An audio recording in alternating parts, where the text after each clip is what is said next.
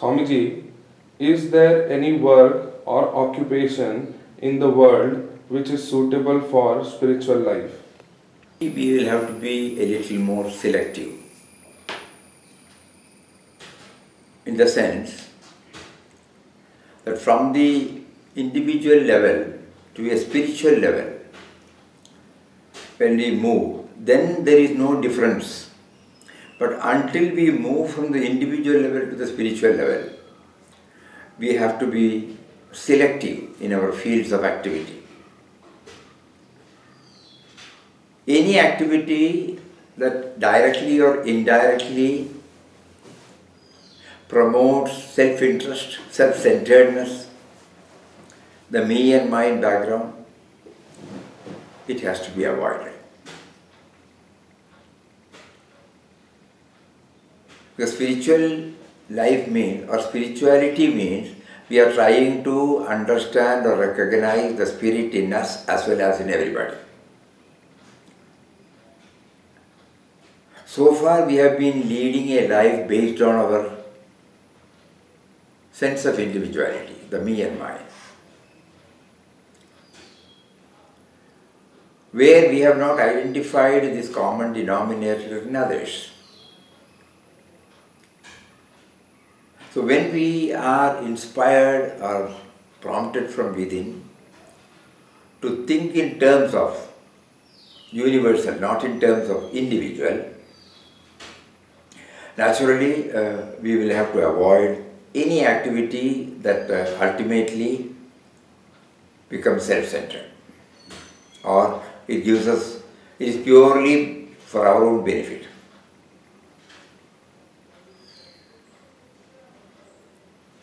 At the same time, any activity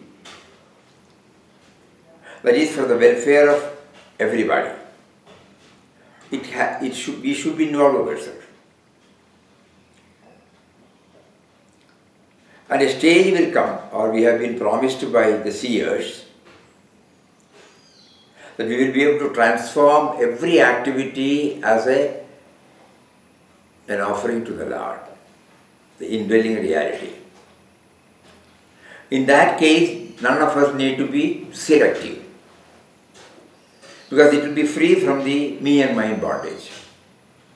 It is not aimed at gaining anything individually.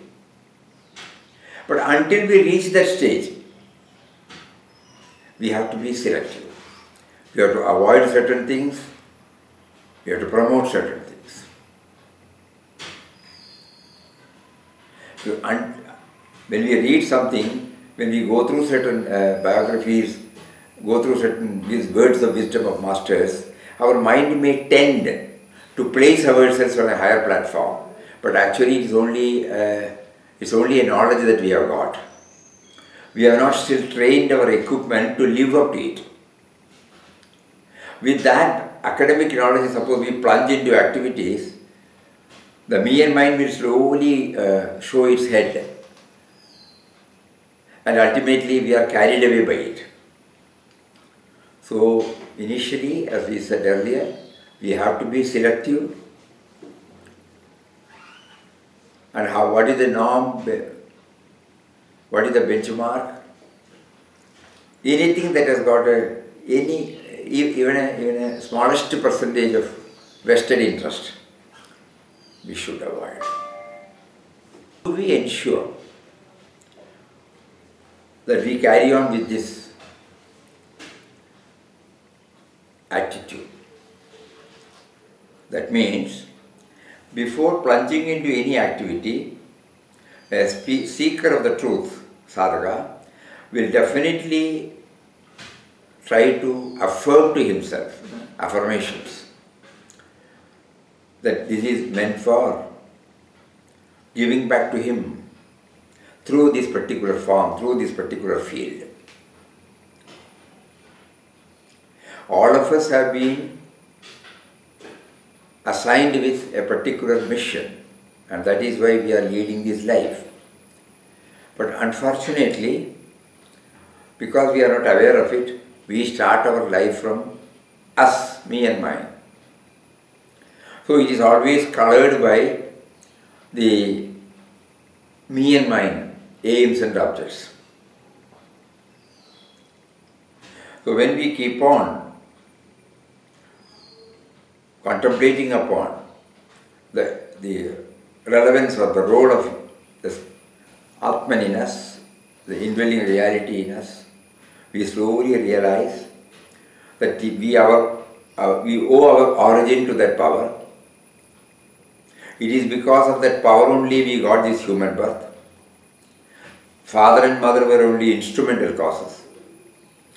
And then the same power has been responsible to give me an equipment called the body, mind, intellect. The same power has provided everything that is needed for me, basic requirements through Mother Nature. The same power has provided every creature comforts to make my life comfortable. When all these things are constantly hammered into our way, the dominance of me and mine will become lesser and lesser and lesser. And to that extent, all our thoughts, words and deeds get refined and slowly getting freed from the clutches of me and mine. So the question was, are there any activities which will help us to lead a spiritual life? Are there any that we have to be selected? Yes, we have to be able. But later on,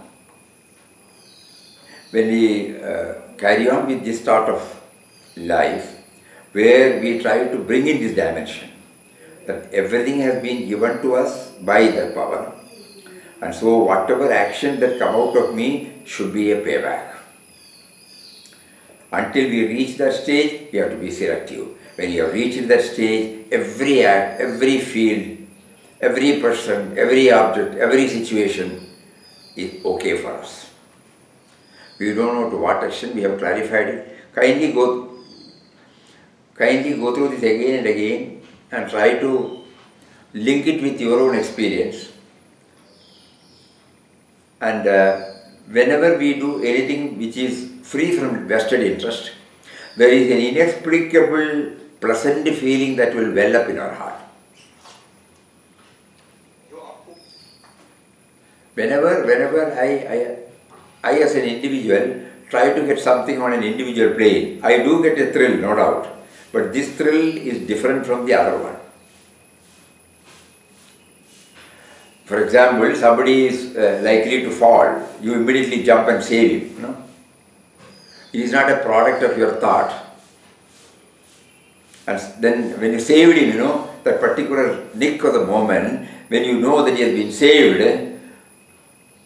where there is no me and mine involved, that feeling. When you are about to eat, somebody comes forward, you instantaneously, spontaneously you share it with others. There are so many such incidents that are happening. We are not giving importance to that. Then we will find what was it? What was that feeling? We cannot explain. A fullness comes because you have identified yourself beyond your individual level. This is how we try to graduate ourselves from the individual to a higher level. So during that transitional period, it is always better to be choosy and selective in our fields of activity. Hari Om.